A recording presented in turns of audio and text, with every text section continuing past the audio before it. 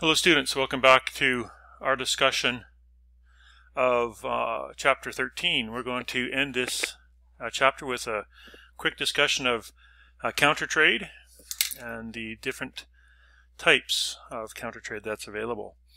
So counter trade, alternative means to structuring an international sale, financing it differently when conventional means of payment, cash, currency, are either costly or non-existent, used when the government may restrict the convertibility of its currency.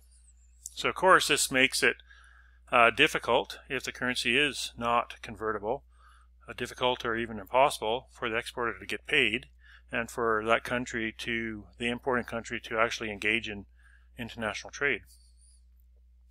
So we're going to look at 5 different types of counter trade. Basically it's a range of barter-like agreements. So there's some examples. Your textbook mentions the one listed here where Saudi Arabia agreed to buy 10 747s from Boeing with payment in crude oil discounted at 10% below posted world prices. Other examples, company Philip Morris. This is an interesting one. They ship cigarettes to Russia, for which it receives chemicals that can be used to make fertilizer. Philip Morris ships the chemicals to China, and in return China ships glassware to North America for retail by Philip Morris. So it's a complicated transaction, but the value of the trade going back and forth would be a key element to the importance of that deal. And understanding that counter trade basically occurs because currency is not convertible, and countries still want to trade, engage in some type of trade deal. So different types of counter trade. The first one is barter. This is the simplest. It's not very common. It's a direct exchange of goods, services between two parties without that cash transaction. Some of the problems with this, with this bartering, is that if goods are not exchanged at the same time, one party ends up financing, in quotation marks, the other for a period of time. And the second problem is, you may accept the goods as part of the deal that you do not want, can't use, or have difficulty reselling. So barter is the most restrictive, as you need to find someone that wants what you have and has what you want. So it's a very difficult process to engage in. The second type is a counter purchase.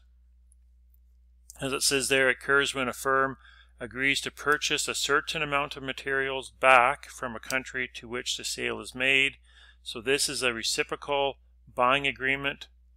A firm uses some of the financial payment to buy products from a specified firm or for a specified product in the country. It helps the importing country maintain its foreign exchange reserves, and there's some other reasons why it would want to engage in that counter purchase. The third type is called an offset. This is very similar to the counter purchase in as far as one party agrees to purchase goods and services with a specified percentage of the proceeds from the original sale. The difference, as it says there, is that this party can fulfill the obligation with any firm in the country to which a sale is being made. So for the exporter, this is more attractive than the counter purchase, as it allows a greater freedom and choice for that exporter. Switch trading. This uses a specialized third party that buys counter purchase credits, or that contractual obligation for the exporter to use its counter purchase or offset. The third party then sells those obligations to another firm from any country that is looking perhaps to engage in trade with that original importing country.